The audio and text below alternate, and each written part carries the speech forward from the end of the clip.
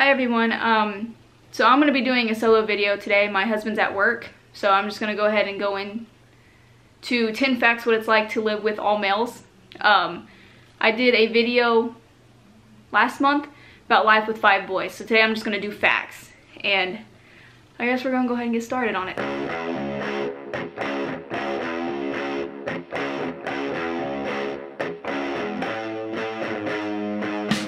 The first fact that I have is always wipe down the toilet seat.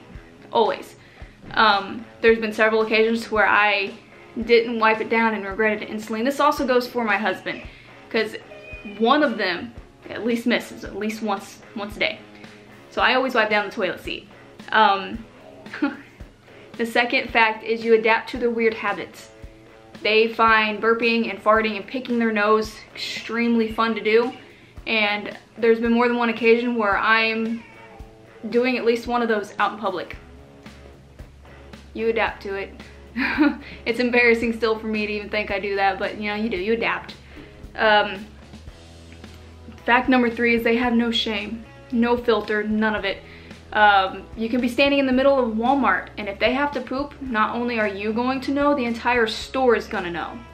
My poop is coming! And by the end of the trip, everybody's staring at you.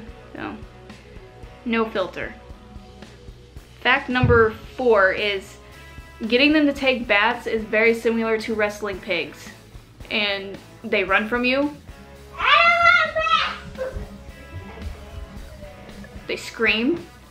And by the end of the day, they're back in mud anyways. So I still give them baths. Don't take that as I don't give them baths. I do. It's just, it's a big job just to try to get them in there. Fact number 5 is you learn every superhero movie, TV show, any of that. I guarantee it, I've seen them all. I can tell you their names, tell you what happened, from all the way to the Avengers, Marvel's superhero things, all the way to the Lord of the Rings, and you know, all those areas. I can talk to them about it, and I guarantee I know what they're talking about. So, fact number 6 is everything becomes a weapon. You have steamed broccoli you just put on their plate, well, it turns into a pretend bullet flying across your kitchen.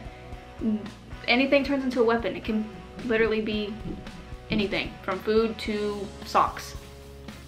So, okay. Fact number 7 is you have to rig baby-proofing items. They outsmart everything from baby gates to latches on fridges and toilets. They find a way to get them open. My 2-year-old is the worst at it, and duct tape has been my go-to. It has held my baby gate for my kitchen shut because he's figured out how to open it more than once. Anything I tried to do, he figured it out. And same with the fridge. So, fact number 8. Are we on number 8? I'm assuming it's number 8. They try weird things, and what I mean by that is those tech decks, I guess, are skateboards. My son has one that you can take apart, and he took the wheel off and he put it in the palm of his hands, and you know, like when you suck popcorn up to your lips and your lip catches it, he tried to do that with the wheel and it went into the back of his throat. He freaked out, and then he started crying because he wanted it back. You gotta wait till you poop it out, man.